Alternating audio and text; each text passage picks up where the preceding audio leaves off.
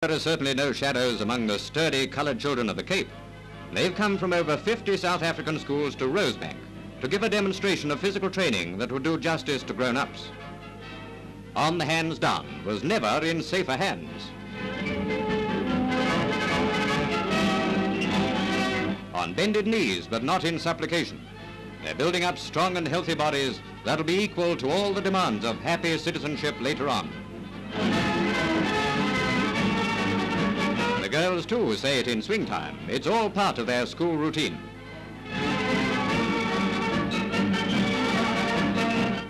Past generations have given the present a good heritage.